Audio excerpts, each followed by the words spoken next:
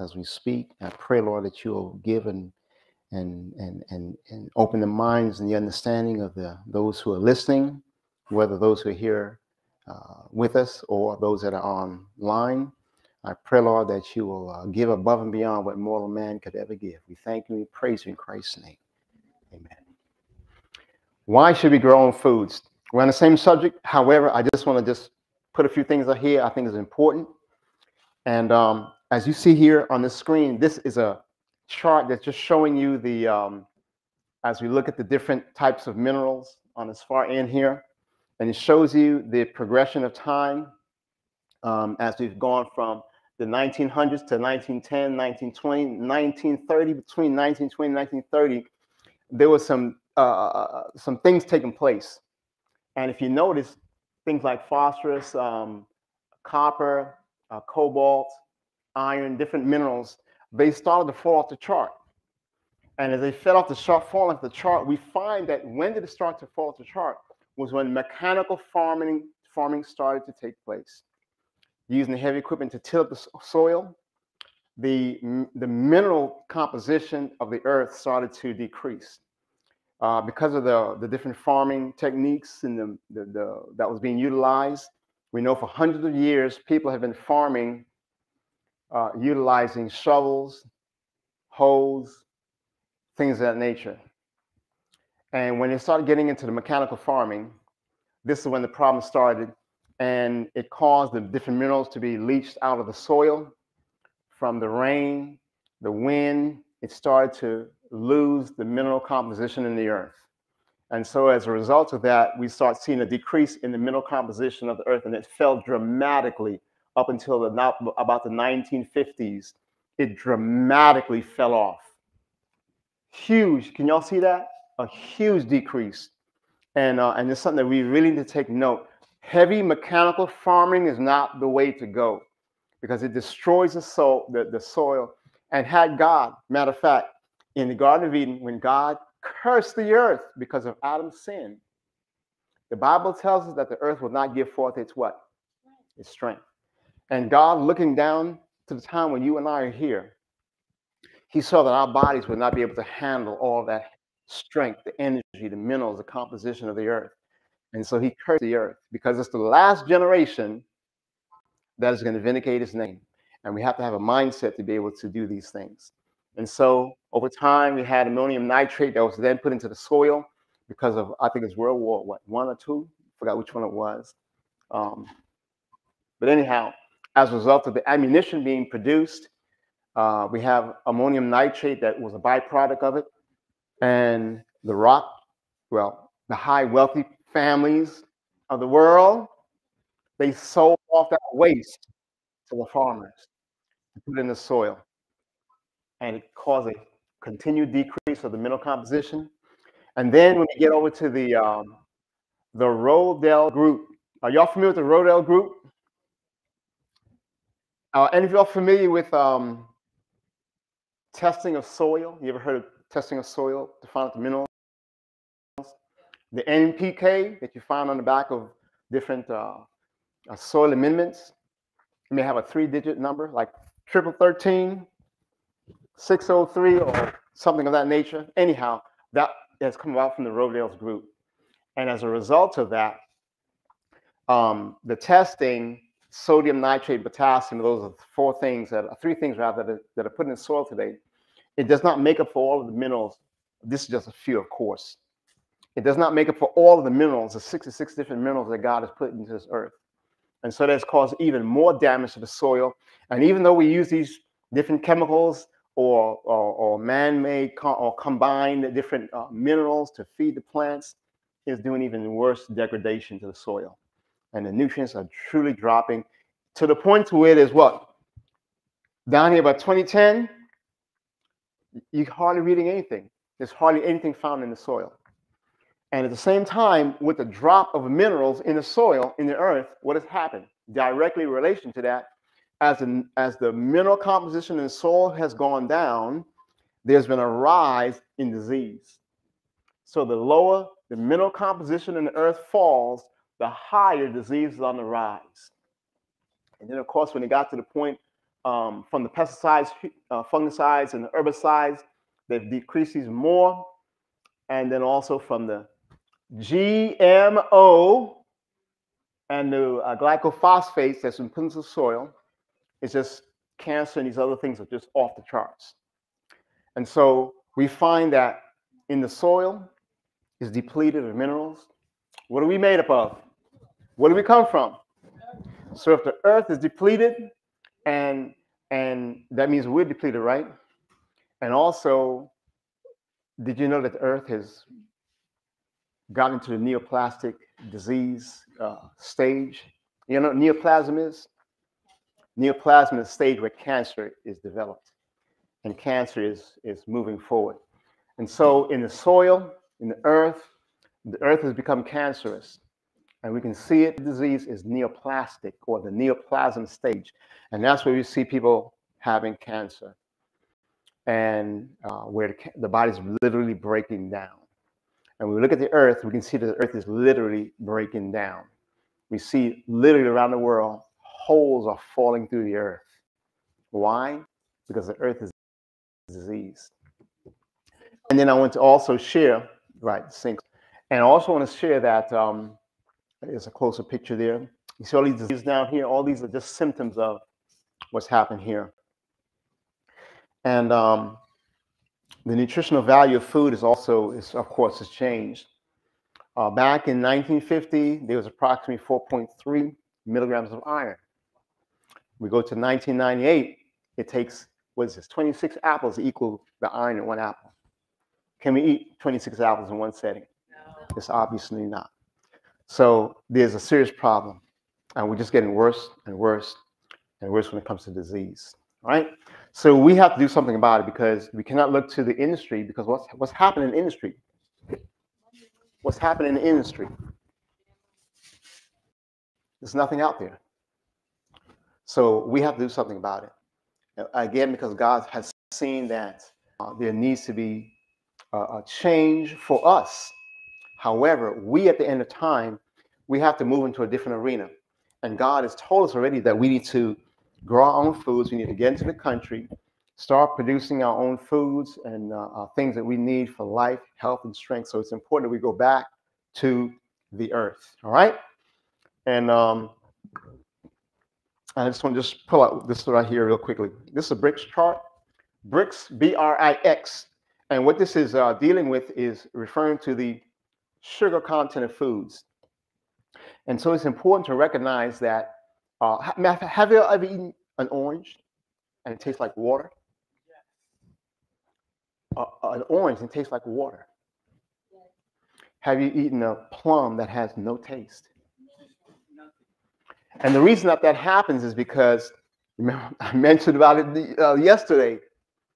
There's a particular, y'all heard me, a particular amendment that is sold everywhere, that everybody puts in their garden to get nice, big, fat food. There you go. It's high in what? And of course, the plants get it out of the air, so the plants really don't need it. It gets it right out of the air. And because of it, it causes the fruits to get nice and big and fat and fluffy. And of course, when we look at the sugar reading, the BRICS measures sugar. That's all it's for. It's for measuring the amount of sugar in the food. So, and that's the same thing that we use to look at the body, the sugar in the body, no different, right? So, because the fruit is the fruit of the earth. We are the fruit of the earth too, right? To our appearance. So anyhow, let's get back to it. So we look at the sugar reading. So let's look at apples, for instance. Apples should have a rating of 10. But again, because the earth was cursed, actually it should be higher. The sugar content of the apple has dropped. Because what is the units of existence? I have energy. What are units? And I have a chart I saw over here, so I'm going to pull it. And I think the Lord made me see it so I can show you now. The periodical chart. That has all of the elements known to man. All the elements that were supposed to be in the crust of the earth. And so when the foods are made up of the different minerals that it has, it would have an excellent reading, right? So when we look at these that mineral, you can't see it here, but it has an atomic number, right? And other different characteristics that we find in these different elements.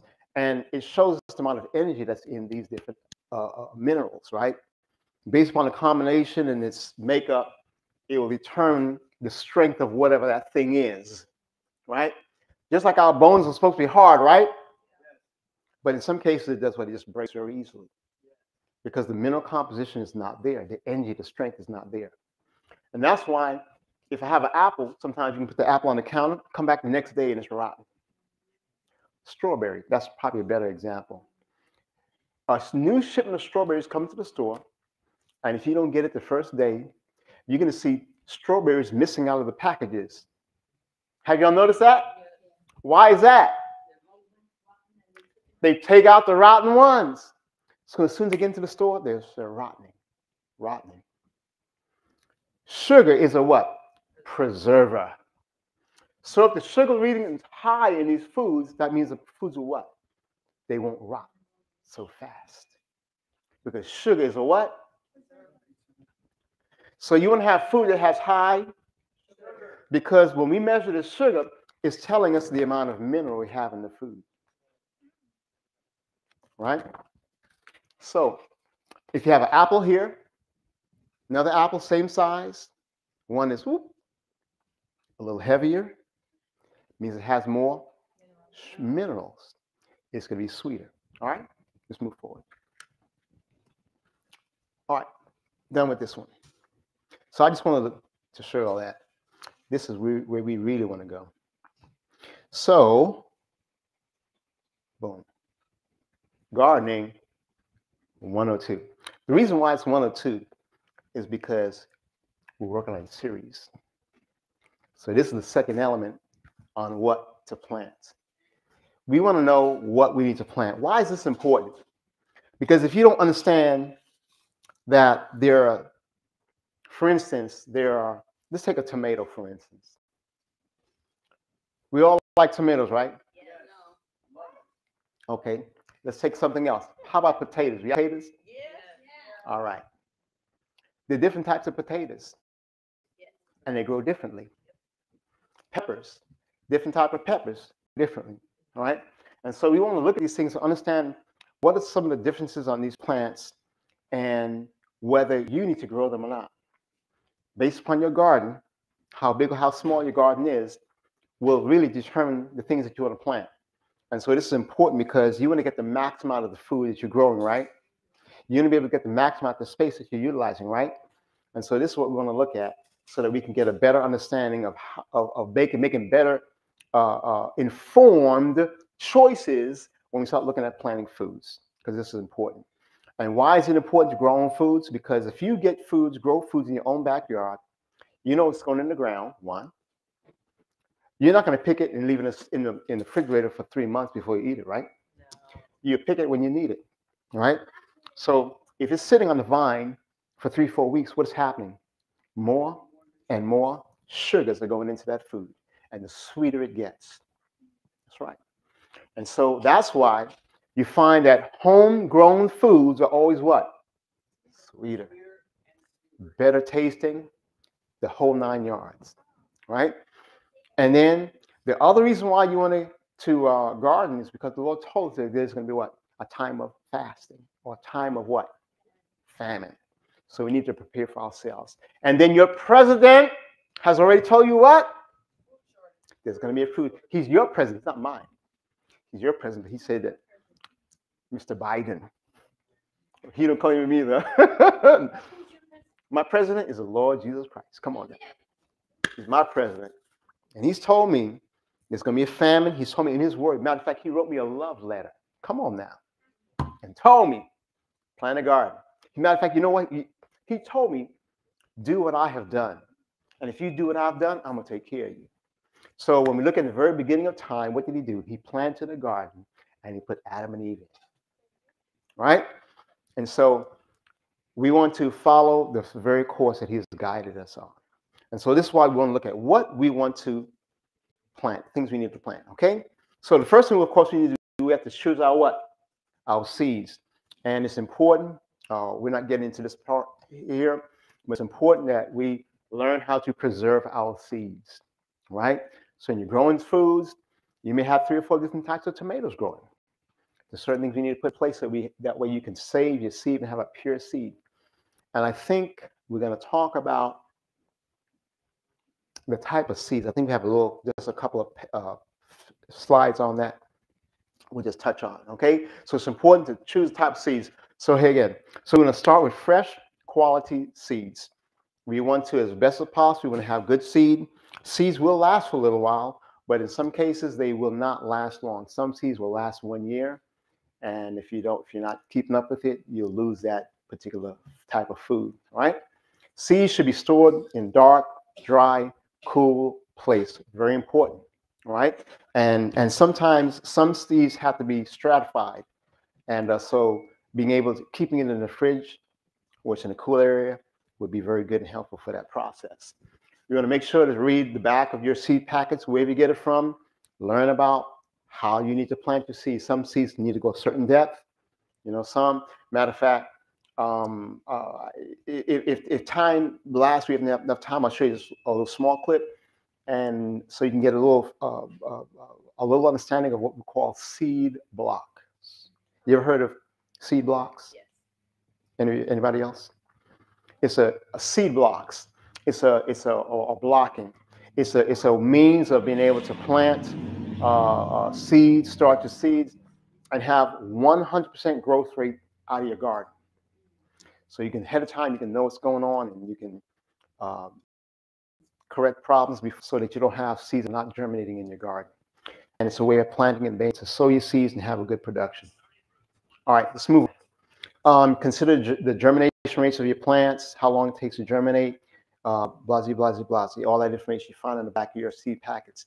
This chart right here is just a chart showing when you would plant different seeds. Of course, you're not going to be planting these things outside. You're planting them inside. Starting seed blocking is a good method, again, to start your seeds, so that as soon as the weather breaks, what I mean by that is when you have your last frost date for the year, you can start planting your garden, take your seeds and plants outside and get them in the ground right away. That way, you can start the production of your garden process very early, and that way you can get 2 years of food production every summer or every growing season. Okay, typically we get 1 planting season, you can get 2 planting seasons, and you're starting your season from 6 to 8 to 10 weeks before it's ready to go outside. So by the time it goes outside, your plant's already established. You don't have to wait for them to germinate. And if you use the seed blocking method that we refer to, the moment you put it in the ground, those roots will start taking off, and you'll get root growth the very day that you put them out. It's very, very great. And it's superior to any other form of preparation of seeds. Instead of using the little plastic containers, what have you, you can get them going right away. Plants are healthy, you have no plant shock, none of that stuff, and you have a good process. So that's good to use that, and that's just an example of some things. And of course, all your seeds, you want to look at them, and you want to determine based upon germination rate and all that type of thing when you actually start your season of planting. And this is a good snapshot of when you get started. Herbs 101. We just want to quickly look at a few things on herbs, dealing with herbs. Of course, there's different varieties of herbs you can use. And some of these herbs that you use in the kitchen, you can also use, we're going to touch on this when we start looking at combinations or combination planting or companion planting, whatever term you use. And some of these different herbs can actually help you to ward off different diseases and different bugs. So you can limit the amount of problems you have. The best time to plant a seed for an herb depends on the cold tolerance of that herb. Again, that's why you want to read the packets and see when do you plant them, right? Look at the rule. What does it say? Everybody, let's read this rule together. Sow hardy perennials, herbs when? Outdoors 7 weeks When? Before the? All right. Why is that? So in the, let me explain this real quick. The Bible says that we are but a what? A vapor. What's vapor? It's energy. Energy. So energy, we know, back to the periodical chart, all these elements deal with what? The flow of energy, right? And so when we start looking at the earth, we have the same thing taking place in the earth. And there's many different minerals that we will put in the earth that we want to make sure is in the earth in the proper or average quantities that should be, because the minerals, particularly calcium, and this is, it's so striking when you look at the human body and you look at the earth, they run side by side. Why? Because we come from the earth. Calcium is the most important mineral in the human body by weight and volume, more than any other mineral. Same thing with the earth. It must have calcium. It's the highest, it's important mineral in the earth. Why? Because it controls the flow of electricity. Very important. Calcium. Calcium. We have what we call an anionic calcium, which is a calcium that's upward. And we have a cationic calcium, which is calcium that energy moves in a downward direction. Spiral down and spirals up. So when you have a seed and the seed germinates, which way do the roots go? They go down. You know why they go down? Because the roots, by nature, are cationic. So they move in a downward energy. The energy drives them down. And the leaves grow which direction? Upward. Because of the energy, the anionic energy moves in a upward direction. All right? You turn the seed over, the roots will go back down, and the leaves will go back up, right? So when we look at calcium, there's two types of calciums, basic categories. And so at the beginning of the year, anionic energy in the earth is stimulated. And your plants do what? They grow. And at a certain time, there's a switch in the earth, and it's based upon those calciums. And then the energy now, instead of flowing upward, it's now moving the plants to go downward. And this is where you have the dropping or the production of your foods. Apples, oranges, which way do they grow up? Do they grow up? It comes down. That's because of the energy change based upon your calcium. And if you don't believe me, I can give you a name of a type of calcium that's anionic, and you can flood your garden with anionic energy. And guess what will happen to your corn? The stalks will grow and grow and grow and grow and grow and grow and grow and grow and grow and grow and grow. And you have no food, no corn on the cob. And God designed it this way, right? So every mineral has its place in your body and in the earth. So that's important, all right? So your perennials, you want to plant them before the frost so that when the energy starts to flow for the growth process, what happens? Those seeds can do what? Start right away. The annual herbs, they germinate better in what? Warm soil. So these you want to start where? Inside the house. Get them going. So then when the weather breaks and there's a change in the cold spring, then we want to get ahead and get those plants out there, and that way it have the warmth to grow. Okay? Transplanting, once dangerous frost is gone, you can go ahead and plant them outside. Which perennial herbs are considered hardy? So would that be like a rosemary, lavender, Your rosemary is hardy. All of your what's what I'm looking for? They become fibrous and woody. Yes, they're very, very hardy. And of course there are others too. But you could also look at I'm not going to go there. But anyhow, we can go and look at them and see the different ones which are grow once a year and which will continue year after year. So when we start looking at fertilizers, we have organic fertilizer decompose slowly, and then of course you have time release. And it's better to use your organic fertilizers, of course. And there was something I wanted to say about that. I can't remember at the time, but oh yeah, yes. You can feed, and you want to feed your plants, and you can feed them, weekly, or and you can make your own fertilizers from different teas and different things you can utilize. There's a few that I recommend, not a whole lot, but a few that you can feed your plants and be able to have very good production, have high energy, high sugar, high salt, mineral foods, so that you can have good production. Okay, let's move on. So herbs, you can pinch your herbs as they grow. You pinch off the tops of your herbs, and they'll start growing forks.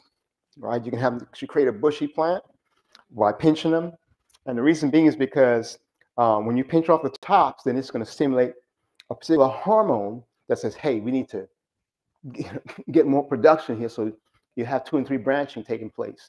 All right, and so that will help to give you a nice bushy plant. All right.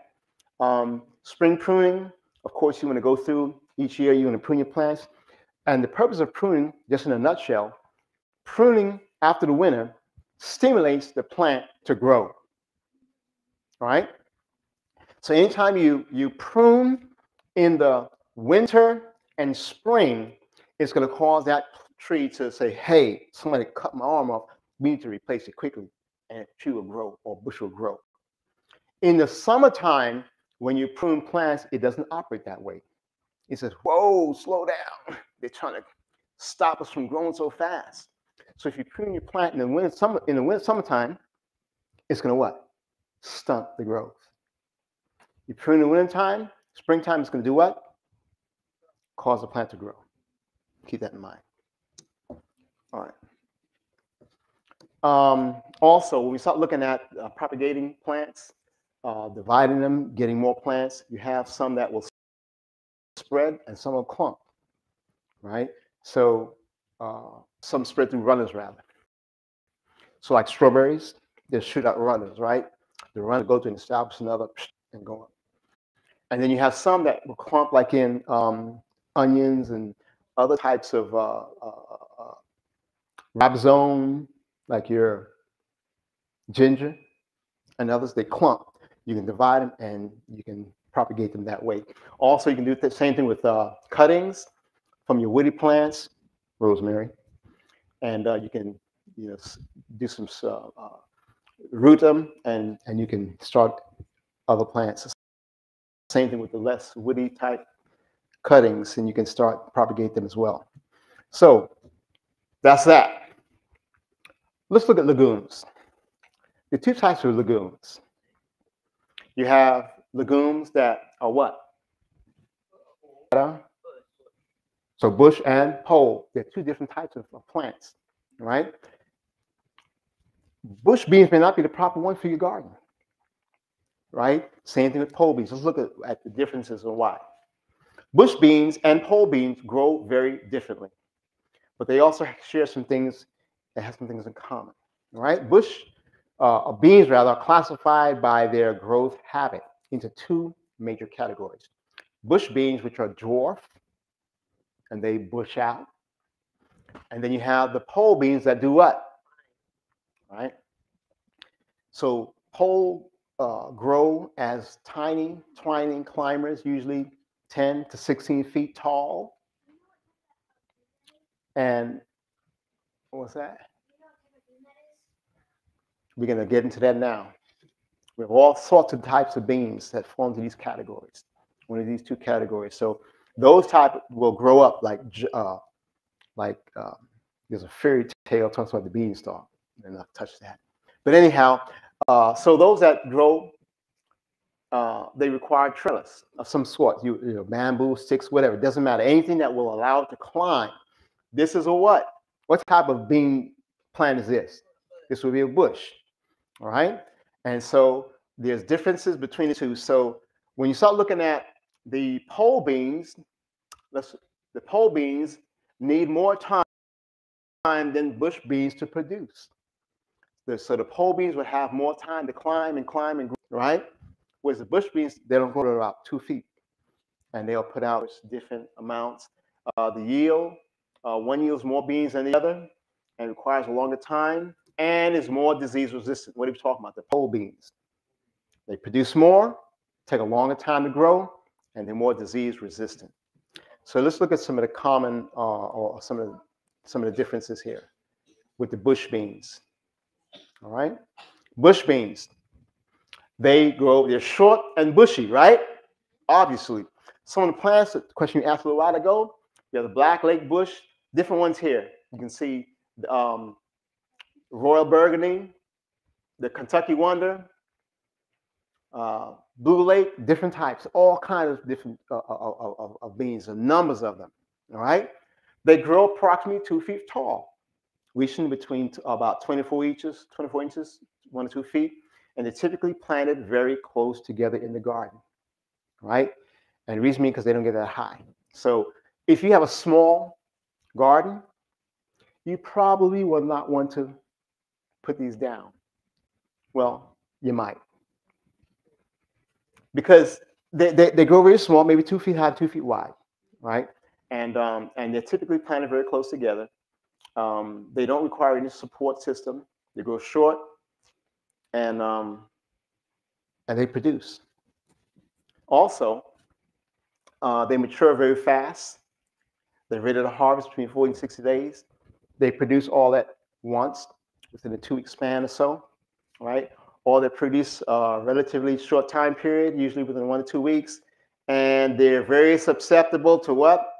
A wide variety of diseases. Why? Because they're close together, lower to the ground, all right? But again, if you don't have a lot of room, typically they're planted close together, you take your choice. So here's some of the different ones. Black beans, different ones. Just a handful of them. Pole beans. Pole beans, also known as runners. They grow tall, they climb, or known as climbing beans. And again, some of the common names. We mentioned the Kentucky wonder, remember? Mention that? You can get them in both. But there's many different ones. Heirlooms, different types of plants, beans. There are tons of them. They grow anywhere from 12 to 16 feet tall. You realize that? They can grow tall, some very tall. Pole beans are large and impressive plants. Pole beans need they don't do well in compact areas, and they need pruning if you want to keep control of the height, right? And also so to control their growth. Also, you need a good support system to put them on. A trellis, a fence, TP, whatever. Corn stalks. Hint, hint, corn stalks. Did y'all catch that hint? Yes. All right. So you can grow them. And I think, okay, let's move on. Also, pole beans that have a longer production time, so they grow over a longer period of time. You can pick them. They allow you the opportunity to grow the beans, pick the beans, and use them all summer long. Opposed to the bush beans, which produce how many times? Once. And then you can pull them up, you can plant another batch of them, or a different batch of them, or maybe somewhere else and grow something else, all right? So anytime you start dealing with beans or peas, they will produce all summer long, okay? Or you can just let them stay and dry, however you want. Also, they're hardier. They are less susceptible to different diseases, and they dry faster after it rains. Why? Because they're airy. Air can go through them. They dry out faster, and they have better air circulation. So they're less susceptible to diseases than your your bushy plants. So they're all different types of beans, and you can choose and pick the types that you want. So based upon the type of garden you're growing and the space that you have, you can determine which is better for you. Because what's better for you may not be better for somebody else, right? Something you want may not be what somebody else wants. So all these things are done for what you want. Here we got some runners and some different examples. And even to the point you have some that are foot-long string beans. Y'all familiar with those? Oh, yeah. So you can grow them on a long trellis, and you can have them produce quite a bit. Again, you can pick them, or you can let them dry. Quick. Yes, what do you? Once I thought lima beans were, once I thought the rattle dogs were lima beans, so I just ate them and then I just threw them. Oh, okay. All right. Okay, let's look at some differences. Quickly, the biggest difference is their what? It's their growing style. That's the biggest difference. One grows up, one grows out. All right. We're not going to, some of the few things different, but we're going to go past that. They all need what? They all need sun. They all need warmth, at least 6 or 8 hours. And they also use nitrogen, but we want to get it from where? The air. And also delicious crops. Everybody enjoys them. Enough of that. Let's move on to another area. Garlic. Garlic. I know some people don't like garlic. Some people are allergic to garlic. But garlic have different types of garlic. There's a soft neck and the Hard neck. you know the difference? Let's look at the differences. They're related to onions, leeks, and chives. Besides seasonings, they're used for many different things, for healing and all kinds of stuff. Garlic is divided into 2 different groups. Which one is best for you? Let's look. Soft neck produces small, tight, packed bulbs with what? Many cloves, from 12 to 20 different cloves, right? The bulbs are bigger with smaller cloves. How many times you go to the store and get cloves? You get garlic, and these are small, and other times these are big. It's the type of garlic that it is, right? So also we find that the soft necks, they're the type that people braid because the neck stays soft. So they braid them and keep them for harvest. Commonly sold in supermarkets rather, and they last from what? 6 to 9 months. All right. Soft necks are less tolerant of prolonged cold temperature than the hard neck. All right. Let's move on. The hard neck garlic is extremely what? Cold hardy. Some garlics you can leave in the ground, and some garlic you don't want to store in the ground. All right? So this type of garlic produces flavorful bulbs with 4 to 14 cloves. The bulbs are small, but the cloves are large. Also, we find that the hardneck produce a flower stalk or scape, which is the head where you have the little bulblets coming up. And so for those, the bulblets should be cut off of the plant. So the energy, instead of going into those small bulblets, it can go now down into the garlic itself and produce big cloves. All right? You don't want to wait until it opens up. As soon as you see it manifest, cut it off. All right? The same with the energy in the earth. It can go up or it can go down.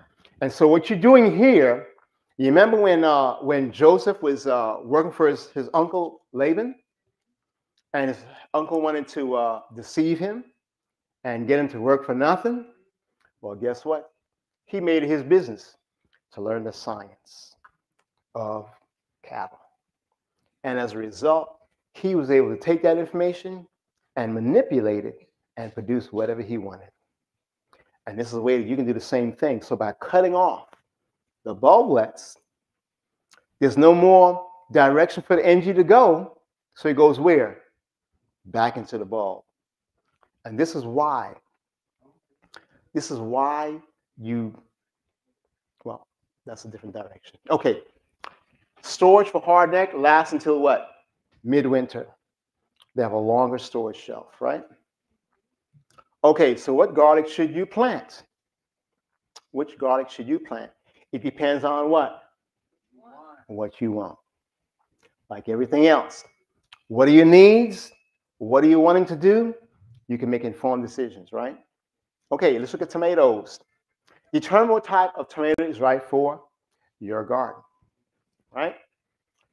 So choosing what type of tomato to grow in your garden may seem easy as checking them out at your local grocery store.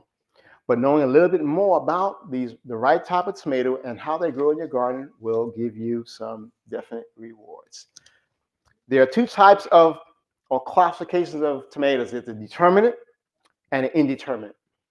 Which one is best for you? The two main types of tomatoes grown are those, the determinate and indeterminate.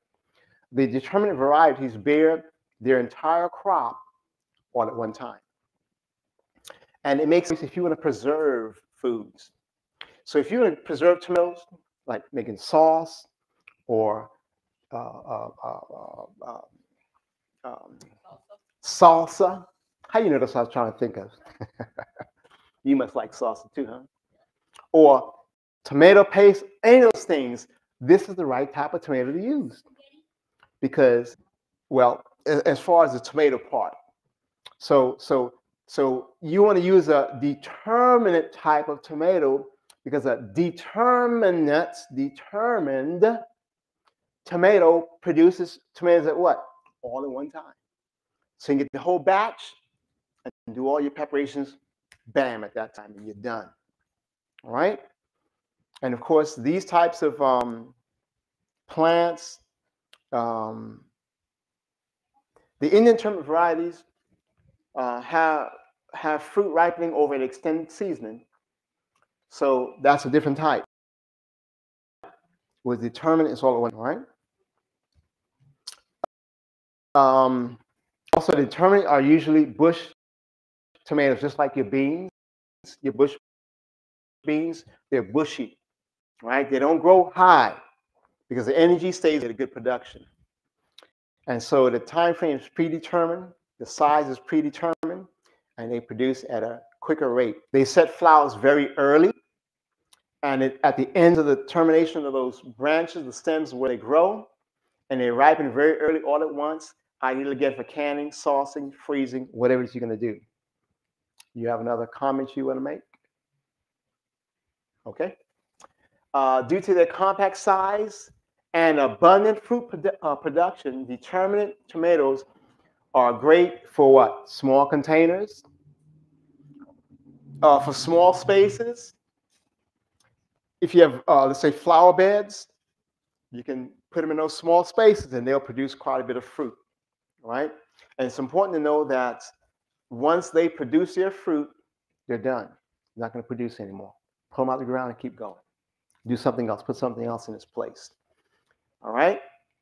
And many determinate varieties do not need to be staked, caged. They don't require any type of maintenance. They grow short and do their thing. Okay? And these are different examples. There's they have the that's a beefsteak type of plant, tomato, and this is Manitoba. So this one here, and of course everybody knows this one, the Roma. So these are different types of the determinate type tomato. Sorry. No, it's a child.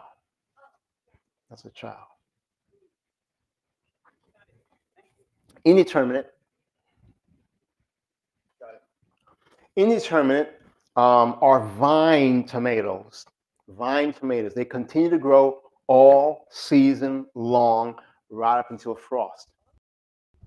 Right? So opposed to the bushy, produce all at once, they grow and grow and grow and grow. They do require a trellis, and they do require pruning as well, that we can keep things moving in the same direction and it can continue to produce fruit all year long. The indeterminate. And if you have a, you go ahead. And with the indeterminate tomatoes, can you also make all the stuff that we were talking about? You can do anything you want. Oh, And in both varieties or types, you can have the different types of tomatoes or categories of tomatoes in both types. Doesn't matter. So God is so wonderful.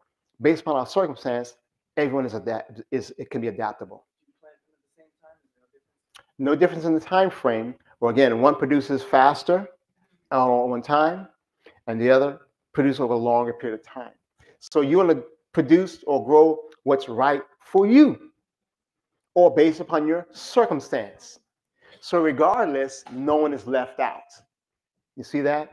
No one is left out. But this way you can plan what you want to do. Even when it comes to the determinant, if you plan at the beginning of the year, so many days later, or beginning of spring, so many days later, 40, 50 days later, boom, harvest. So you say, oh, if I plant it this time, I'll be still working on my job. I won't have vacation. So maybe I'll plant it 4 weeks later. You got that? And you know when that production will come, just like going to the hospital and having what kind of baby? When the baby is predetermined to come. What do we call that? Not circumcision.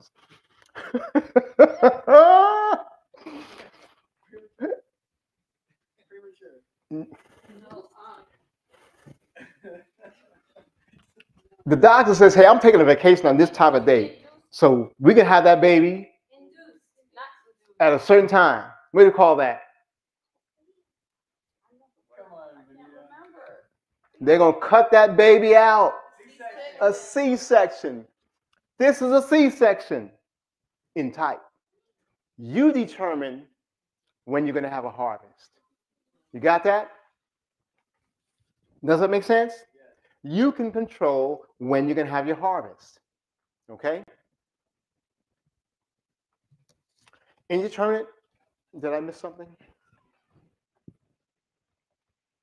Okay, so they require a support system, right? And also they can be planted in raised beds. Flowers continue to grow along the stems all summer. You're pinching off the suckers so that you're controlling it. There's some maintenance involved, maintaining the growth. And that plant can grow 20 feet long. And if you, this is what I want to say, if you plant it in a greenhouse, you can grow in season. And depending on the type of greenhouse you have, if you can keep it all winter long, guess what? It's going to produce fruits, tomatoes, all winter long, indeterminate, and go into the next year and produce tomatoes the next year. But not with determinate. Not with the determinate. Determinate is what? Predetermined. So they grow short, bushy, and produce all their fruit at and do something else. So they've done their job. Now something else to fill its spot. Again, based upon what your situation is. So you can have tomatoes if you have enough room and enough patience and to deal with it. You can have one tomato plant can grow 5, 6 years and continue to grow as long as you can maintain. Of course, the trunks get long, so continue to grow. So you just have to control it, right? But they will grow until, remember, death was never designed in the Garden of Eden.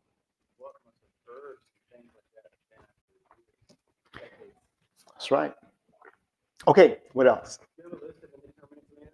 I have a few here. Now, there's 5 subcategories of tomatoes. There's 2 categories, right? 2 types of tomatoes, the determinate and indeterminate. And in both of them, we have 5 subcategories. The subcategories are your beef type tomatoes, which you saw the little girl holding it, right? And the beefsteak type tomatoes are big, beefy, juicy, what we call slicing tomatoes, right? They're the meaty ones, the ones you put on the sandwiches, right? You can cook them, you can preserve them, do anything you want. They make nice thick sauces. Then they cook down quickly, right? Then you have the salad tomatoes. These types of tomatoes hold together well. They're perfect for what? Cutting into large chunks. They're juicy tomatoes. They longer to cook because they're so full of water, right? So the beefsteak type will cook down faster. The third category is your plum paste sauce tomato. And this is a category of your Roma tomato, right?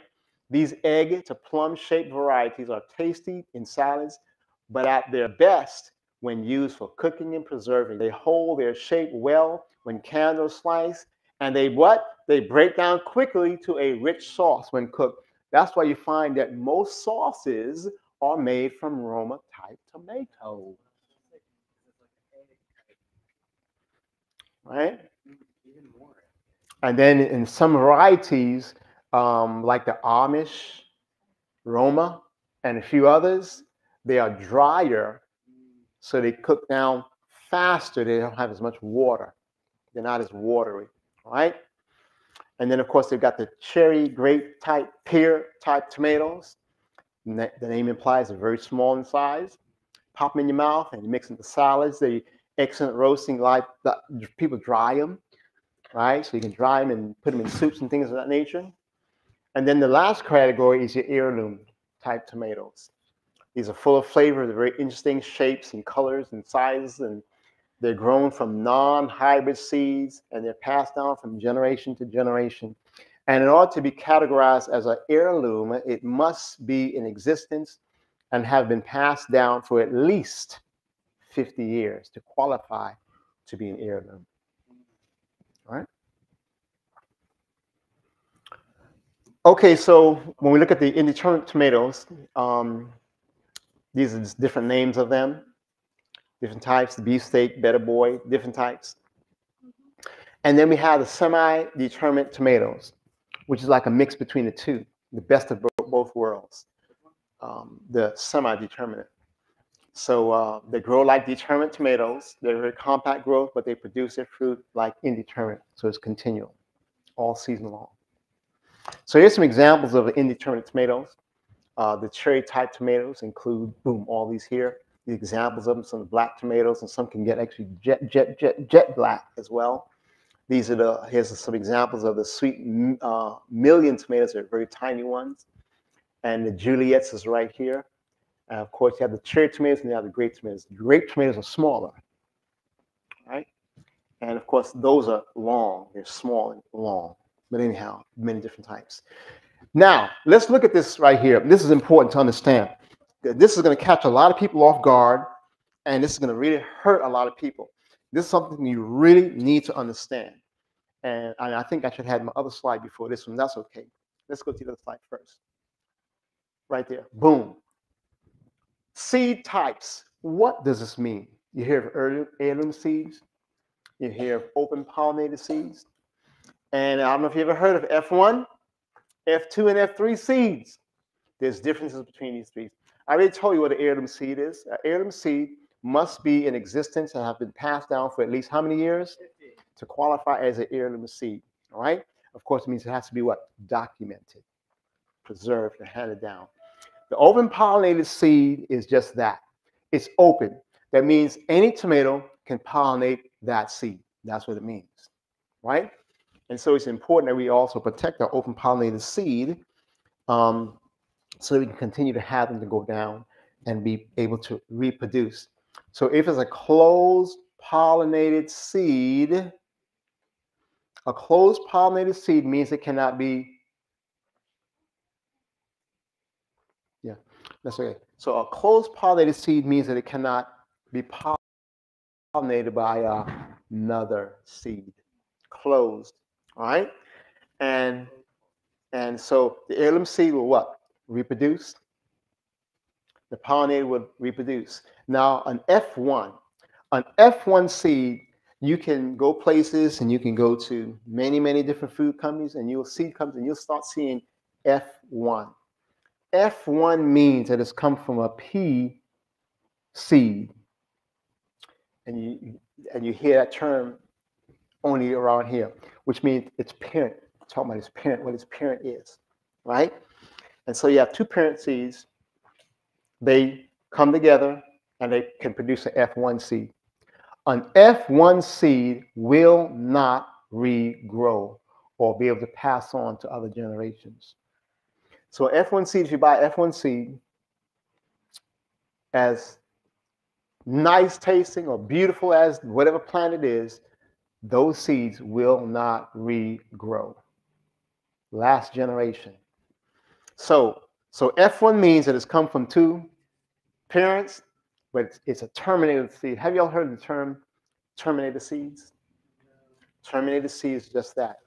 That's it. Once that seed is done, it's grown, that's it. So F1, F2, and F3, so as you go down to the 2s and the 3s, it's showing you the generation. And it's second generation, third generation, but those seeds will not repollinate, will not grow again. So it's important to understand that. You never want to buy an F1, F2, or F3 seed. No Fs, right? You want Fs in school? No. You want no Fs in your garden. Because F represents what? Failure. Does it not? So we don't want failure in the garden. Failure in the garden means what? Success at the mark of the beast. That's what it means. All right? Good deal. All right, so when you start looking at the different trellises, the different type of trellises that we're familiar with this type right here, another one here, another one here. Doesn't really matter. They're all trellises, and they will support your tomatoes. Here are other types of trellises that can be utilized. Matter of fact, these are tomatoes right there, right? See the red ones there? Tomatoes. And they go up the trellis, right? Doesn't matter. Any kind of trellis has support, they'll grow. And some happen in the greenhouse, they'll actually have on a string. And then they'll let that tomato plant wrap up that string and climb and climb and climb. And just produce tomatoes. As long as they keep it, of course, they have to prune it. It'll continue to grow in one direction, and it'll produce heavy tomatoes. All right? So, tips for growing all tomatoes, regardless of type, need what? Lots of sun, right? Y'all can read too. They say they like to have what? Warm, moist feet. So provide constant watering. What is the feet of a tomato plant? The roots. As they are heavy feeders, fertilized with tomato fertilizers weekly through the growing season. And guess what you can use for tomatoes fertilizing? Some things you can use: Epsom salt. Tomatoes love them some Epsom salt. What else? Charcoal. Somebody been listening. Also, believe it or not, tobacco leaves, coffee grounds too. And coffee grounds, guess what? Increase the nitrogen.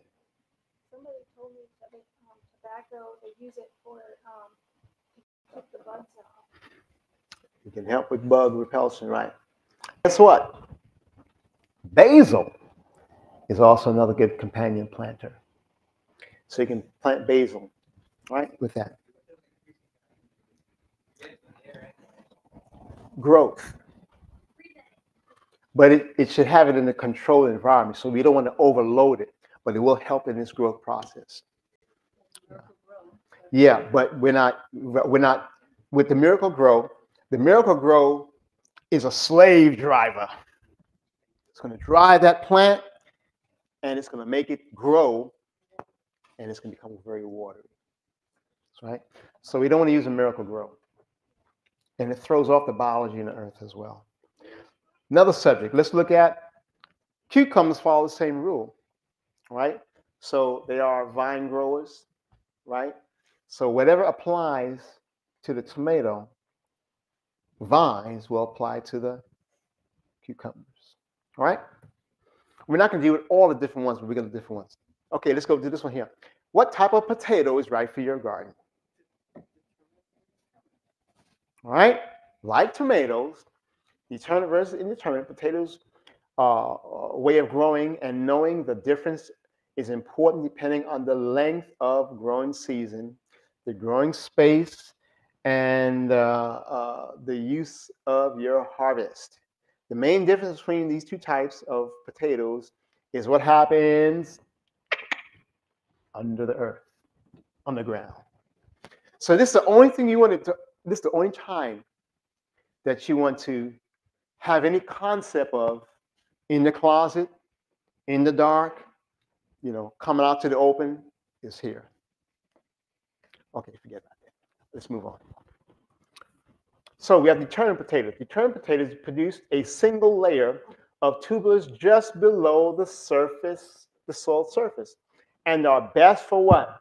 Shorter growing seasons if you hope to get some of the good sized tubers to store for winter. However, we're going to take that a little further, okay? While they may produce as many potatoes as an indeterminate potato, they grow fast and form potatoes early, allowing them to grow to a good size for storage. Determinate potatoes tend to have somewhat shorter plants, a determined size, or less likely to flop over, and do not need mounting. All right? Making them a little less maintenance if you like to plant and go and don't have a lot of space in your garden. Okay, so we're going to look at these right here. Here's some examples of these types of potatoes. Have y'all heard of the, we're probably familiar with the Yonkin Gold, right? What about the red Pontiac? The red ones you find in the store, the dark red, New Orleans, you find that in the stores a lot. And the Kennebec, those tend to be elongated, right? Got some pictures of those. And these are determinate.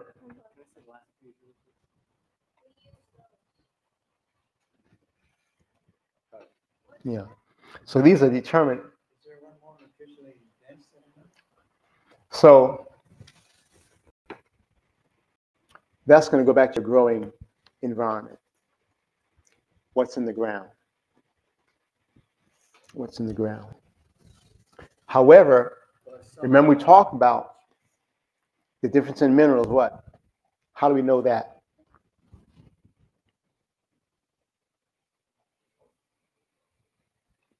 How do we know the difference in the nutrient value of a food? We covered it earlier. How do you know the nutritional value of the amount of sugar in the food? So the sweeter the food, the more mineral. Okay? So I try to teach in a way that concepts.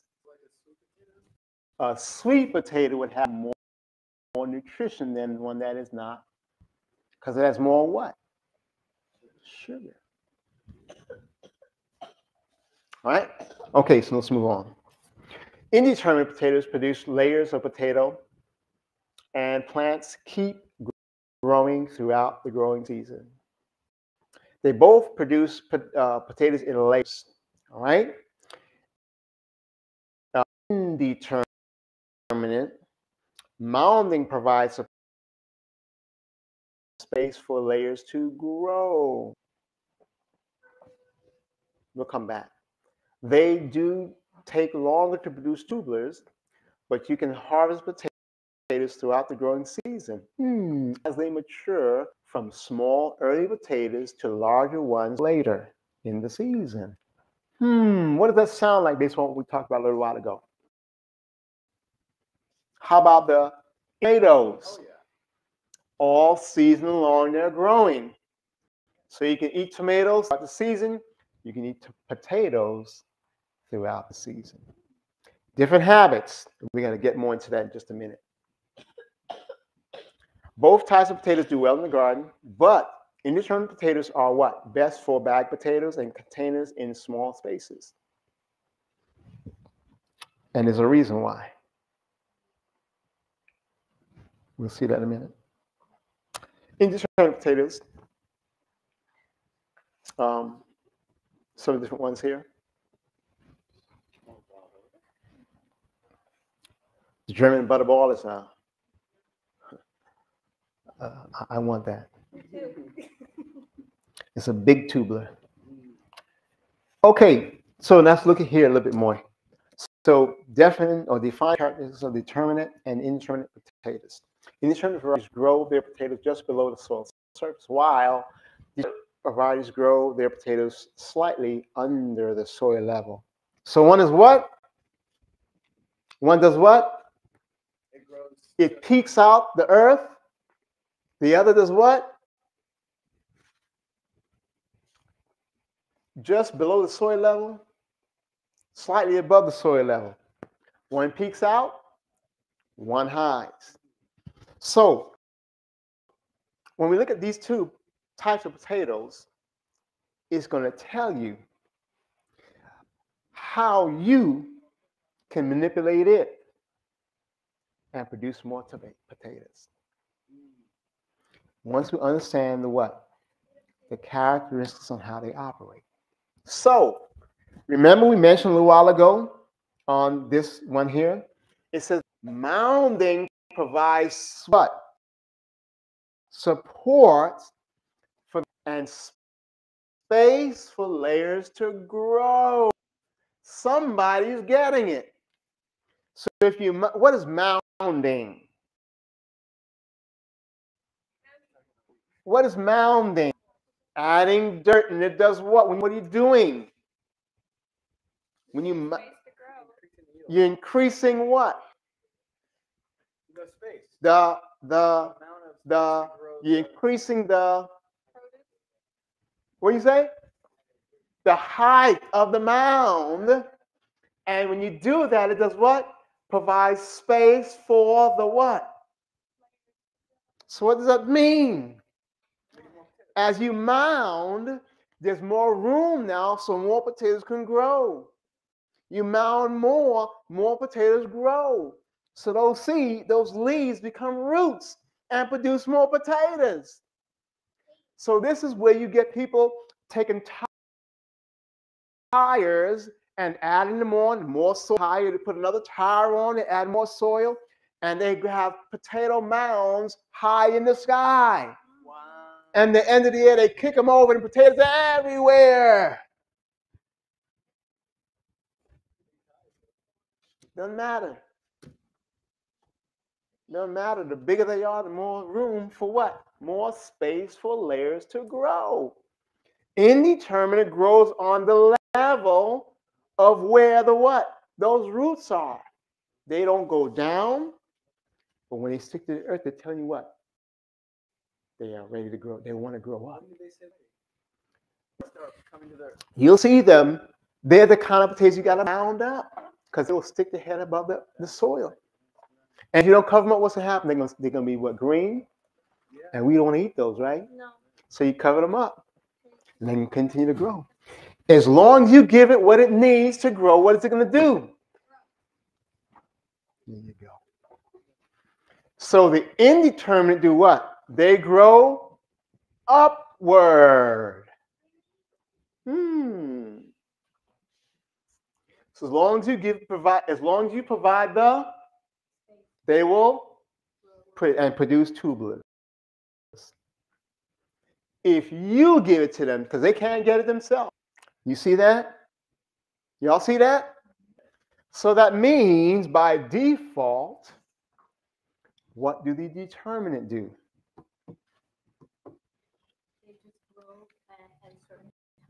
harvest at a certain time, and that's it. Just like tubers grow on the roots that it produces from the leaves, the tubers on a determinant grow where? On the roots. And roots go which direction? Down. Down. So the determinant will grow down. And the reason why this is so popular because people don't want to dig down in the earth. They rather have it in a box, open the box up and take some tubers out and close back up. Or build it up on a tire and have a whole ton of them. See, that's what we're talking about. So the determinant grow down into the earth. And of course, they require you to do what? Do some digging. So if you're going to grow those and you want to have a nice harvest, instead of using a whole lot of sand, which compacts, you want to mix things into your soil. I wasn't planning to get into all this, but that's okay. You mix things with your soil to keep it nice and soft and loose. You can get both, get in either direction. Again, based on what you have, your environment. If you have a big garden, if you have a small space, then it matters, right? So determine what you want to do determines what type you will use. So you want to get that kind, but in the type, determinant or indeterminate.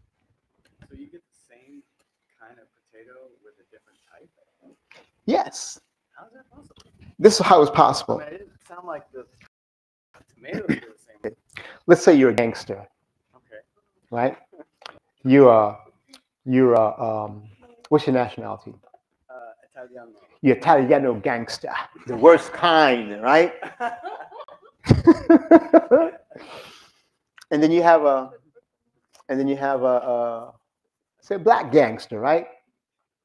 Now, as a black gangster, I'm not as bad as them Italian gangsters, man. Woo! They New York, huh? Anyhow, so Christ was me and saves me. But guess what? It's enough to save you too. So don't matter.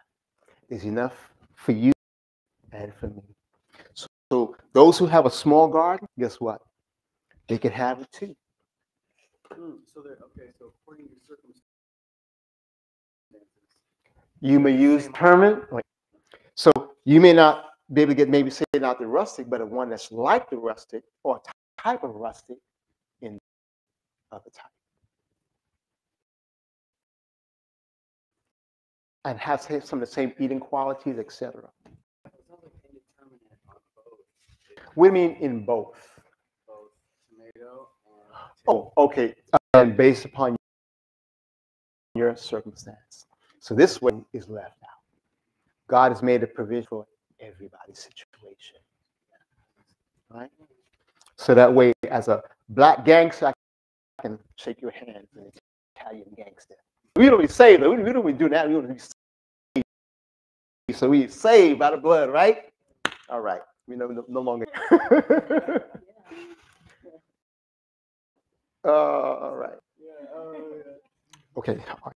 Let's move on. Okay. Yeah. So small space, go up. Okay. So, for instance, exactly. So a determinant, you may have long row. You got the space. Indeterminate, grow up. You don't have the space. All right. Okay. So here's some examples. We saw that already. And okay. So again, we can see. So as we mound up, cover it with soil, those roots become. Those leaves become roots. Tubers at that level. Tubers at the next level. At the next level, it's continue to grow.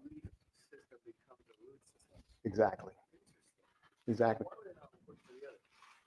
Because they're a different type. The indeterminate, the determinant backwards. Yeah, it's backwards. Yeah. Right. So they grow on different levels. They function on different levels. Right.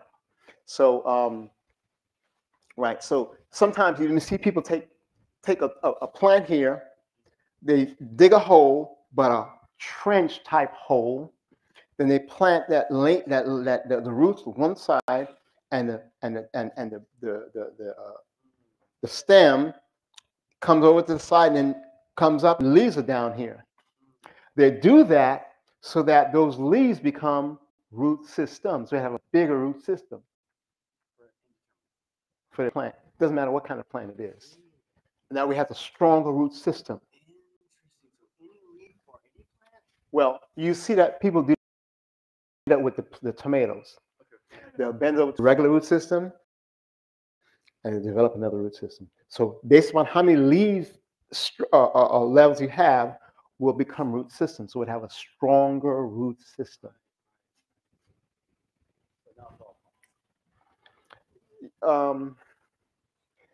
You don't normally see that.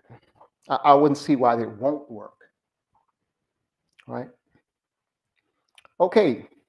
So we want to look at real quickly some companion planting for beans, bush beans. Tomato is a female starch vegetable. Say that again. Potatoes are a starch vegetable. Just like apples is a king. I'm not sure because remember, corn is used a lot for starch as well. Of course, it has a high. No, I don't know. Could be. Under the ground, though, if you have a larger space, they're less likely to be messed with, aren't they? I didn't hear that. They're less likely to be messed with, like the weather environments. Got you. But again, there are different bugs that will attack the plant. And again, all production of any plant takes place where? In the leaf structure. Because the leaf is the chemical factory for the plants. So whatever affects the leaf affects the plant. Companion planting is an organic method of protecting plants from pests and disease. Yeah, Hannah? All right. Also attract the right types of insects for pollination. They enhance the nutrient content uptake and increase the crop production simply by growing the right plants near each other. They influence each other, right? And they influence each other just like Jeremy's influencing his wife, and his wife is influencing him. Right now you can see them kind of squirming and doing all kind of stuff because they influence each other. So it's the same thing with these plants, right? You get a male and a female together. You get a male and a female together, and things start happening, right? In essence, companion planting helps to bring a balanced ecosystem to your landscape, allowing nature to do its job. And we don't need any demonstrations of that today, right now. Okay? All right. So benefits of we want to look at 8 benefits of companion planting. Pest control, right? Some plants can emit scents that either repel insects or attract them or confuse them or disease organisms in each of their favorite host plants. Insert their host plants. So that as they're looking for these plants, it can confuse them. And it makes the insects less likely to land on your garden vegetables. That's why we companion plant. Also, it attracts beneficial insects. Some plants help attract beneficial insects such as ladybugs, bees, butterflies that pollinate and help control harmful bugs. Beneficial insects feed on common garden pests like aphids and caterpillars. That's right. High five. High five. High five. Okay, he's not giving me no high five. Some people online, they'll get pre-mixed seeds and they'll put them out in their garden and pre-mix to keep away pests like That's right. that will eat it as well. That's right. So that's why it's good to know the bugs. Some of our friends and some of our folks, just like disease, right? Some disease is your friend, tell you something's wrong. Bugs, which you don't like, can also tell us something's wrong. And they take care of different issues and problems, right? Okay, let's move on. Also, it provides necessary shade. Tall, sun-loving plants offer shade to smaller ones. Loving plants, shade-loving plants. This results in better production and can also potentially provide pest control. Good example is the three-sister garden, practiced by Native Americans for thousands of years. Corn, beans, and squash. So they work together, right? Just like beans and corn. Kind of remember we talked about that? They'll grow them. They will grow and they will work together. The tall corn provides shade for the lower squash, but also stops the squash vine borer beetle. So they work together. Which one prevents it? The corn helps to provide the squash with a defense from their vine borer beetle. Oh man, I have so many Do we not beetles see on my that squash. in like major production? In what again? Major production. No, because it's you cannot control. It costs too much. Just like it's too much work to do hydrotherapy in hospitals. Too much work, too little return. All right, let's move on. If some companion planting can provide windbreaks and prevent soil erosion. Strong winds can damage gardens by removing mulch, topsoil, and erosion beds and hillsides. Rain can also cause severe damage by beating down on young seedlings. Be careful selecting the right cover crops that can help to prevent soil erosion. Also provides natural support. Some companion plants can physically support each other by providing stalking. Example like corn, beans, squash together apply here. All right, move on. Space saver. You wanted me to take pictures of that, and I didn't know how to use it. You got that one? 5. Okay, 6. thank you. Interplanting different crops greatly maximizes what? Space, and provides productivity in small gardens. Great benefit for small gardens. 7, look at this one. It enhances what? Flavors. Some plants can subtly influence the flavors of other plants. Most herbs have been found to enhance the flavor of fruits and vegetables grown nearby. As basil grown beside tomatoes is an example of that. Similarly, chamomile has an aromatic scent that is believed to improve the growth and flavor of cabbage, cucumbers, and onions when they're grown beside them. Also, it helps better quality, soil quality and fertility. Some crops help nitrogen from the atmosphere and reduce fertilizer needs. See that? Similarly, planting plants with different root structures together can aerate the soil and allow it to pull nutrients from different parts of the soil. So those that have a more shallow root system and those that have a more deeper root system, do they affect each other? No, they get everything they need and they don't compete. Not only can companion planting help you plant better, plants grow better, but it can also make vegetables gardens more attractive thanks to the adding of colorful flowers that help or hinder nearby vegetables. Companion planting combines beauty and purpose to create an enjoyable, healthy environment.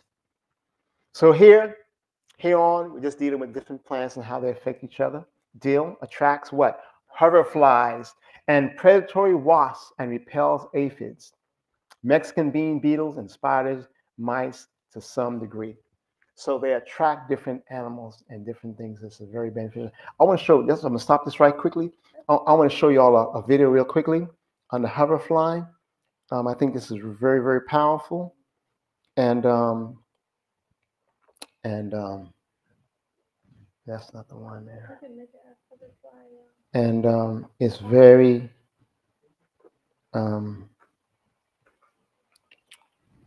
Uh-oh. Is that, uh-oh, I'm sorry. Boom. May not see it.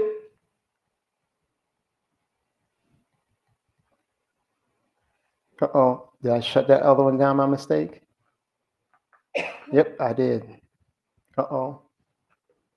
Sorry, guys. Nope. I think the one that I erased. Okay, but anyhow,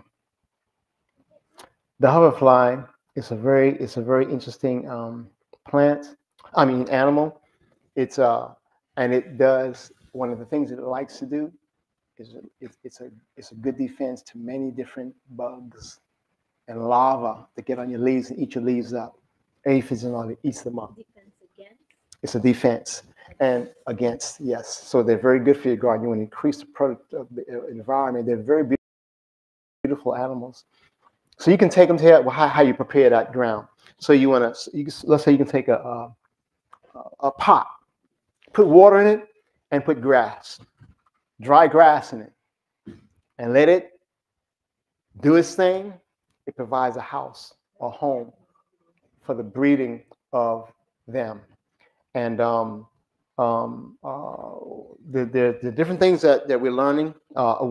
Something else that you can use for Japanese beetles is who was it? You mentioned about it, or Sister Yor mentioned about it? Rosemary is a deterrent for them as well. We're going to start doing is plant some rosemary in the garden. I mean in the orchard. And there's a method that we're going to also incorporate to do some mass trapping, keep them off the garden. But also in the rosemary is a pungent. It has a pungent odor that they dislike, and I'm seeing more and more as I'm looking into it that is also a very good deterrent for them. Borage flowers are pretty and attractive. They attract beneficial insects and can deter pests from your beans. And guess what? They're edible, so you can grow this with your beans. Good for the nervous system. Cucumbers are great plants to plant with beans. Why? Because the two plants like the same kind of conditions. All right? And they help each other. Also, sorry about that. Drew some artichoke. I don't have that information there, sorry. Catnip. Catnip attracts insects and helps to repel flea beetles, a common pest found on many vegetable crops, including beans. Yep. Sweet basil is another valuable addition to the vegetable garden and is excellent for companion planting of beans. Oregano enhances flavors. It also attracts, guess what? The hoverfly. And it also, pronounce that for me, please, Sugar. SYRPHIDAE. There you go. And it repels aphids. Don't have that one in. The radish. It's to deter what? Deer. Interesting. Fleas, beetles, the flea beetles, red spider mites, and cutworms. Where do we find cutworms? They eat up your leaves, right?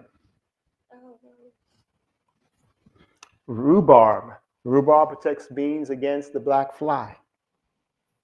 Rosemary repels insects and is a good deterrent for carrot flies, beetles, cabbage moths, and now I need to put up there the Japanese beetle. Summer savoy improves the growth and flavor of beans and deters bean beetles, good attracting to honeybees as well.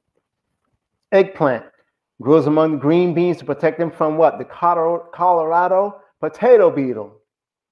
Since it repels beetles, find a bee, okay. In addition, helps to eggplant receives enough nutrients by fixing nitrogen and increasing nutrients in the soil. Corn, it helps what? The nitrogen, right? And in addition, pole beans may be planted with corn to climb their stalks. Maybe we talk about that already. So beans and corn help to work together. Yes. We had a plant, was it center? The plant that had hundreds of 20 or 20, like 30 worms on it. I don't know which one. Is that the Santa? I don't know. Okay. I think it was the Santa, but it had like tons of worms. Mm-hmm. Yeah. Okay. Tons of little worms. Okay. And it was filled with chicken. All right. Peach. Peach trees, apricot, peach, and nectarine do better with nitrogen-fixed plants like beans at the base of the tree. Isn't that something? Marigolds help to repel the Mexican bean beetle. Mm-hmm. And marigolds are edible, right? I think. Yes. Yeah. This is another edible one. All the varieties of this one here are all edible, and this one deters the bean beetle pest. Petunias repels garden pests such as tomato worms, beetles, Mexican bean, the aphids, leaf hoppers, and asparagus beetle. Yes. Does the tomato worm have like? Is it like? Does it look like there's eyes on it? Because we had this massive worm on our tomato plant that. Green. Yes. That's a hornworm. It probably was a worm, but it ate like we had a plant like this. Yeah, eat It it. ate the whole thing. Yeah, he will eat it. Skin in one bit. He'll eat it very quickly. Sure will. Okay, so these here are the best and worst plants for pole beans. We were looking at bush beans. This is pole beans. Onions are the best companion plants in your garden. Their smell protects against pests, and their compact size allows them to be interplanted where there's room. Onions deter aphids, fleas, beetles, spider mites, and cutworms. Also, they're good for all these things right here. Also, onions, planted near carrots help repel the carrot fly, discourage rabbits from eating them and eating the cabbage and lettuce plants. Look at that. It's phenomenal. I'm not going to read all that. And here again, there's some other things that's beneficial. Do not plant onions near asparagus, beans, peas, or sage. Because why? Because onion can stunt the growth of these crops and negatively affect their flavor. So there's do's and there's don'ts, right? Best and better. Garlic, powerful, strong scent. It's a repellent, has repellent properties. It's a natural antifungal, right? Drives away pests from the valuable crops. But it attracts insects for pollination. Repels mosquitoes. It's a natural insecticide. Keep it away from your dogs. Keep it away from your dogs. See that? Keep it away from your dogs. Keep it away from your cats and your horses. Oh, is it because they're toxic? They're toxic to them. Same thing with chives. Onion, chives, and garlic. Same thing. Attracts bees and butterflies. Say it again. Oh, that's what comes from the Very interesting. This is a type of lettuce. It's a cousin to wormwood with a scent that is unique. It's a weapon against mosquitoes and other insect pests. See if you can get some of that.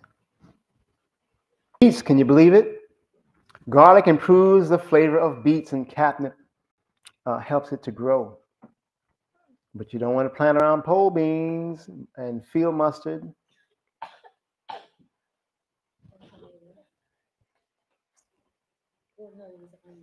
Radish, onion, carrots deter aphids, fleas, beetles, red spiders, mites, and cutworms. Cabbage, these things that grow well around cabbage.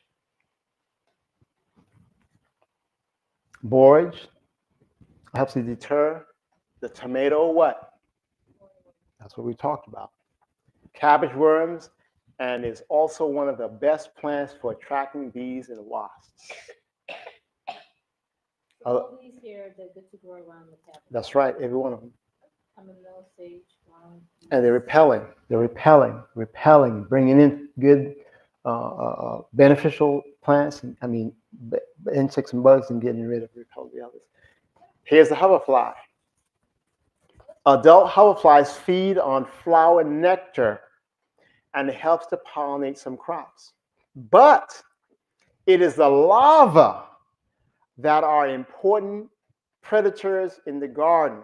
It goes after the larva, the tiny, nearly invisible slug-like larva that scores the underside of plant leaves and for aphids, and eat them as their primary food source.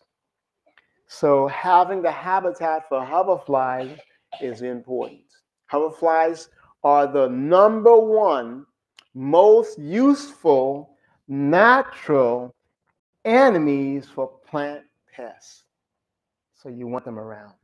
And so we're going to make sure and have them this year by God's grace, even, regardless. Some species, look at this, have been estimated to eat up to what? 1,200 aphids during the larval stage.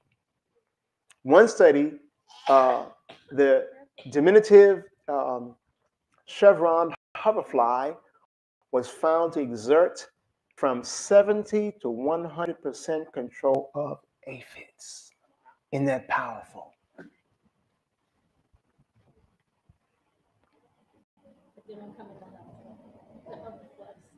No, there's nothing in the house they want. There's nothing in the house they want. So they'll stay outside. Here's some more. Tansy deters cabbage worms, cutworms. Thyme deters cabbage worms. You didn't get this one. You didn't get that one. You got that one. You didn't get this one. Thank you. Mm-hmm. That one. Okay. Do not plant near what? Corn, pepper, pole beans, row, strawberries, or tomatoes. Broccoli. Those are benefits. Beneficial ones. Those two. Those two. Those two. Do not plant broccoli near tomatoes, peppers, pole beans, rue, custard, and mustard. Remember those two together. It's very similar. Peppers.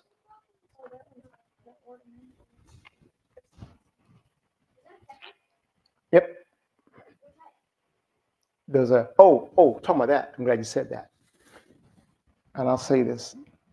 When you start looking at peppers fall into three categories.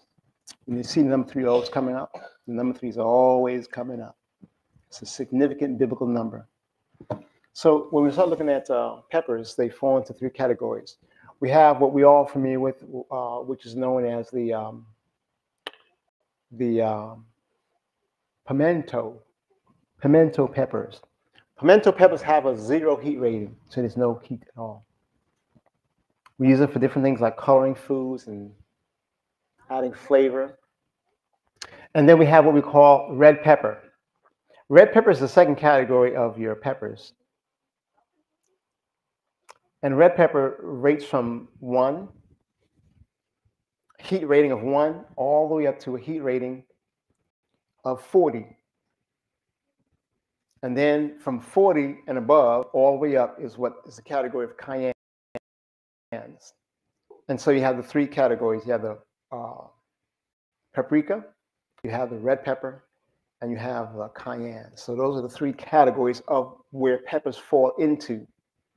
Heat rating 0, from 1 to 40, 49, all the way up. And then in that cayenne category is where we'll find the medicinal cayennes, the medicinal red pepper. And that's going to be from 90,000 on up. Okay? Some other benefits, companion planting. There are others. There are others there.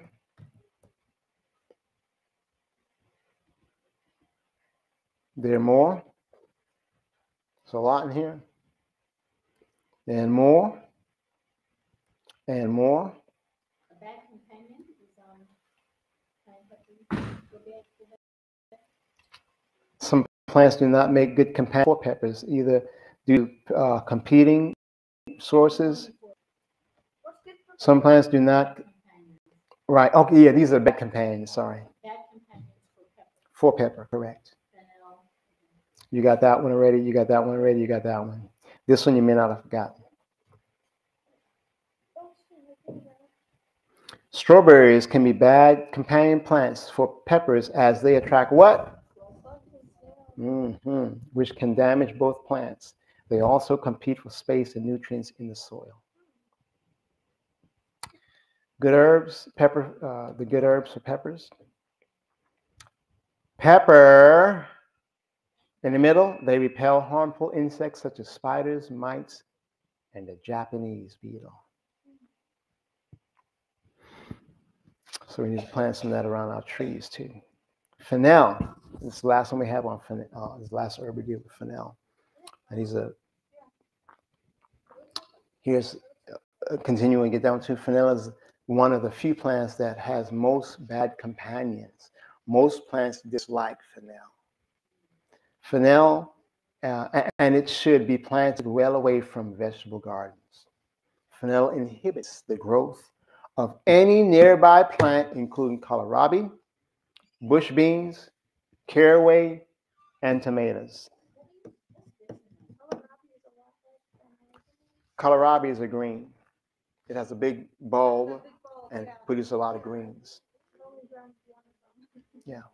Also, fennel inhibited by the presence of coriander and will not form seeds. So that's important. Fennel also dislikes wormwood. That's from before. This you already took this one. You didn't take it. I just went back up one. It's mistaken for dill sometimes. All right, and that's it. So I hope that this has been beneficial as you look at choosing the types of plants that you would need. Of course, there's many other plants. These, I think, are more specific because they have different characteristics. They perform differently. And they also, the size of your garden, to a great degree, may limit you to one or the other. Not necessarily to the other, but at least to one. So that you can get the maximum out of you that you can. Other plants, not that other plants don't have bad or good, but again, we've covered a lot in here. So it covers a lot of other types of plants that you're planting, and but these in particular can impact. Putting one down can really impact the amount of produce you can harvest, and especially as we're moving to time when we need to start preparing for ourselves and being able to provide the maximum amount of food. You want to be able to make inform the decisions in order to get the maximum and the best production of your foods. You could do, again, you can do whatever you want. At the same time, you can make informed decisions based upon what you want, and that's as far as what things you would want to plant. And then, of course, there are other things, many other types of foods that can be done as long as you provide the proper environment. And again, with all these foods, you want to learn how to save seed. You want to know how to make sure that you can get the pure seed, maintain the pure seed, so you can have the foods that continue to grow over and over and over. And of course, you want to plant them in different areas of your garden so you can get, nutrients are being utilized in one area. They can be moved because every time you plants take, it's also going to put out. So you learn the different areas of rotation, crop rotation. Yes. Can you put tomato plants? Tomatoes and eggplants. I think we looked at here just a minute ago. I think that was particularly under the eggplants. Okay, so this particular one here, I think this one talks about it. I think. No, it doesn't mention this one. So if it's not showing a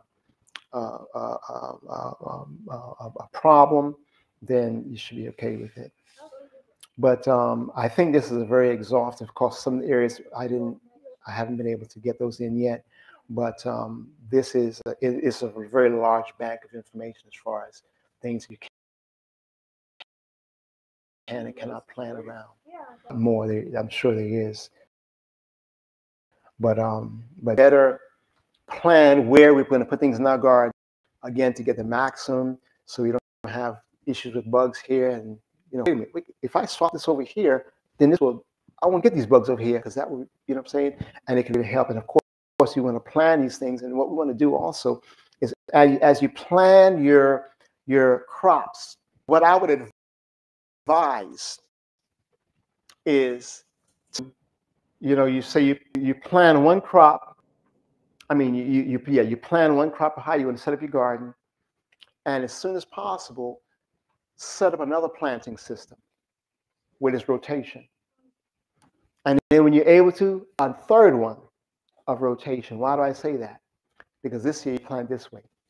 Next year you plant the other way. The following year you plant the other way. And then you rotate between those three. So you're planting things in different places of the earth and soil. So you're not robbing and exhausting the minerals in the earth, in the soil. But this way you can give and take here, rotate, give and take, or something else comes and gives and takes, and you're constantly putting back and taking out, putting back and taking out. So you're getting good crop rotation to maintain the health and balance of your soil, right? And so by having it already pre-planned, when the time for planting comes, you already have it in place. You already know what to do. And you don't have to go back to the drawing board. And of course, anytime that we plan, when we don't plan, what do? We plan to fail. So by God's grace, we can do our part. And this is, I feel, it's a very important part of planting and producing your garden, because if you don't plant your things well, then it's a cost. And we all have a learning curve.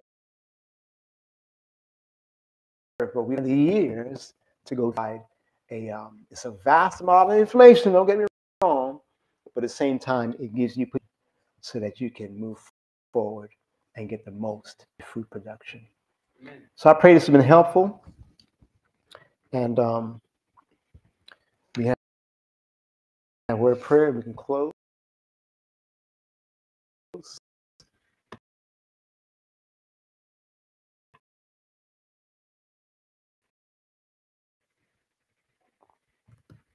All right. We thank you for the opportunity we've been able to look at these things and be able to get a better grasp on categories and the different types of food. We can get a better understanding of what we should plant, the types of plants in these different categories, to give us the maximum and the best.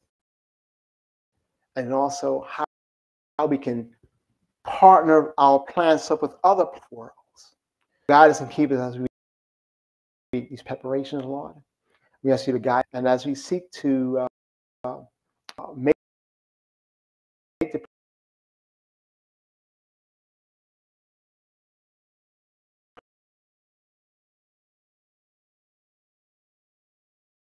so that as we are making our way through this world, which is not our home, we can have better success, less faith, and less things to hold us down and hold us back in this warfare of life. So be with us. And again, thank you for good success as we seek to obey the injunction. We need to prepare for the emergency that we will meet. Thank you in Christ's name. Amen. Amen.